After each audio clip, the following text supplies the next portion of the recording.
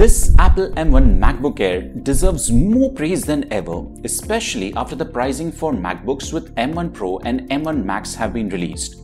It is as if Apple made this M1 MacBook Air and made a mistake of not pricing it correctly for the very first time. For the last 1 year, I have been using this M1 MacBook Air for everything that I do, including the videos on this channel since last few months, and this is my 1-year review of this particular laptop, which can help you decide if you were planning to buy this laptop, including which users should buy this laptop and which ones should actually stay away from it. As always, there are chapters in the video, and if you wish to see a certain part directly for your purchase decision, then dive into that particular part directly. Let us first talk about the build. It is possibly the thinnest laptop that I have ever seen or used. It is just 1.16 cm in thickness. To give you a context here is my finger. It is super easy to slide in any cover or bag.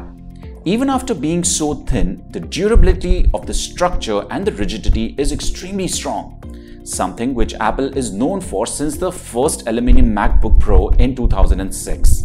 This features the same edge opening and comes with instant-on display. Even being this thin, I have never found it wobbly or pulling the keyboard structure. This must be due to the extremely well-calibrated hinge design on this particular laptop. MacBook Air comes with no fans inside, and hence, in my view, this is the most durable product that Apple has ever made, as there are no moving parts in it, lesser inflow of dust and lesser chances of something breaking down. Although this is a 13-inch laptop, the hand resting space, trackpad and the keyboard is large enough for you to work for long hours and does not really feel constrained. The keyboard is made of scissor mechanism keys and feels very much like the keyboard from my MacBook Pro Retina from 2013. Typing on this keyboard sounds very satisfying, and you can work on for this for hours together.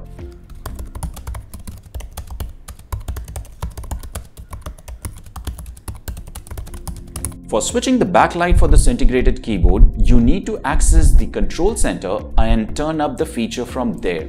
This is different from the previous MacBooks where there was a dedicated key for this. The keyboard comes with a dedicated button for Touch ID, which is equally as reliable on iPhones for unlocking your MacBook, making payments, and app installation authorizations. Talking about the screen, it is a 13.3-inch display with a 16:10 aspect ratio with 2560 by 1600 native resolution, which works better for me personally instead of the 16:9, as menu bars on the top can better fit without the aspect ratio of the video taking that space. The peak brightness of the screen is 400 nits, and this comes with a true tone display. At certain times, I have preferred that if the screen brightness was slightly higher, roughly about 600 nits as well, then it would have been better in certain conditions. This screen has P3 color gamut support, which means any Rec 709 timeline color can easily be achieved and worked on this. Mostly what casual editors like me would use and be happy with, or even non-pro photographers can also be satisfied with this. This screen does not support ProMotion refresh rate and has a fixed 60Hz refresh rate for the screen. Well, good enough for most daily tasks. Now, talking about camera, microphone and speakers, which might just be the biggest plus points for this MacBook Air, especially if you're a student buying this for long classes online. The screen has an inbuilt 720p HD camera, and honestly, it is really good. Good from the previous MacBooks and way better than many laptops at the same price. This MacBook also comes with 3 array inbuilt microphones right below the speakers, and it is pretty good. For a test, I also compared the inbuilt camera to an external 1080p camera of C615 from Logitech, and you can see the difference. This is the quality of video and audio that you would get if you were using an external camera like C615 Logitech, which is a full HD camera using the inbuilt microphone from the camera itself. And this is the quality of video that you get from the inbuilt camera, which is a 720p camera, into the MacBook Air, and using the microphones which are inbuilt into the computer itself. Next to the keyboard, there are stereo speakers which do a fairly good job. These are certainly nowhere near the base promising speakers from the M1 Pro and the M1 Max laptops, but these are promising and better than many other laptops in the market for the same price. They have sound quality support for Dolby Atmos playback, and on the loudest volume, this will be more than enough for anyone around you in a particular room to be able to listen to the music as well.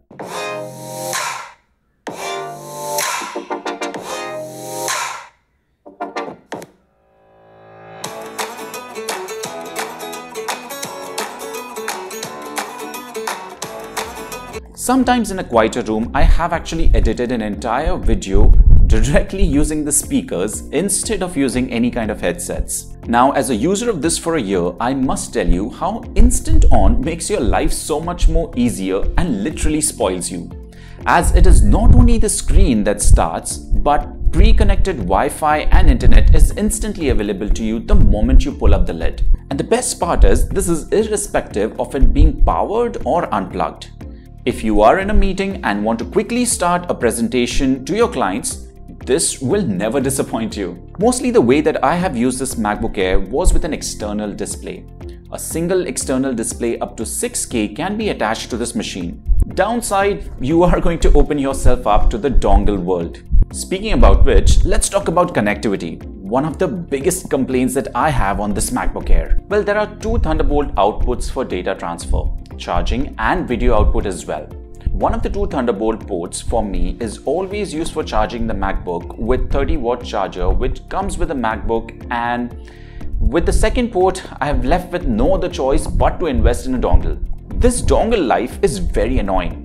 And if Apple would have made one USB 3 port on this machine, it would have made life so much more easy and I wouldn't have to use the dongle at all.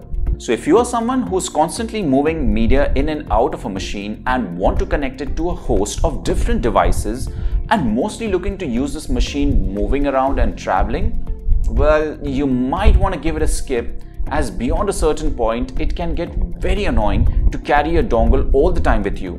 And the worst is, if you skip carrying it, you're literally stuck. It has a 3.5mm audio jack, and I must say a big thank you to whoever in the design team fought to keep it on this MacBook Air. And on the wireless connectivity, the machine comes with Wi-Fi 6 and Bluetooth 5, which many people have complained about, including Snazzy Labs. Well, I personally haven't found that as an issue often, as I don't use Bluetooth connectivity independent devices with this particular MacBook Air, as I already have signed up for the dongle life. But for the ones who want to know more about this, check out this particular video from Snazzy Labs. This brings me to the performance, and I'm not going to share with you your regular benchmarks and core counts, etc. I hope you already know them. And on the other hand, benchmarks don't really do justice to what this MacBook Air can actually do for you in your real life. This M1 chip is a beast when it comes to doing everyday tasks.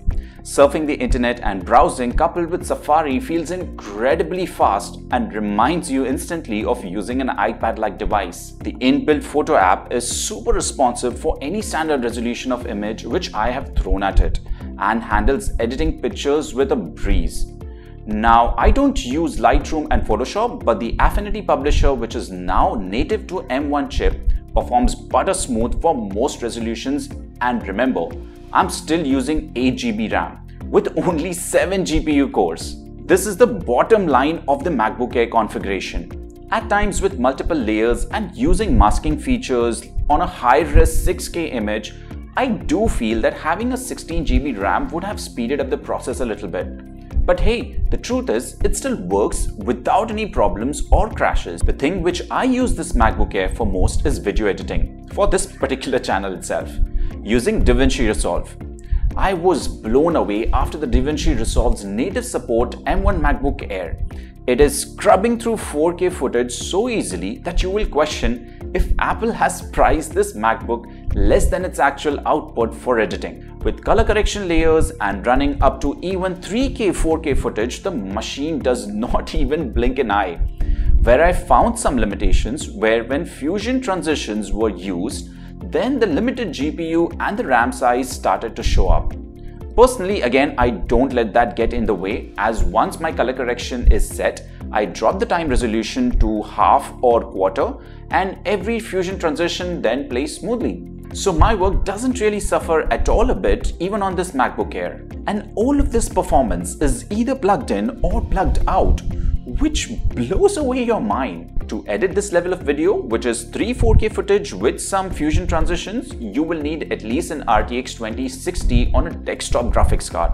And a machine like that will cost you anywhere between 1 lakh rupees, without even the screen to edit on it.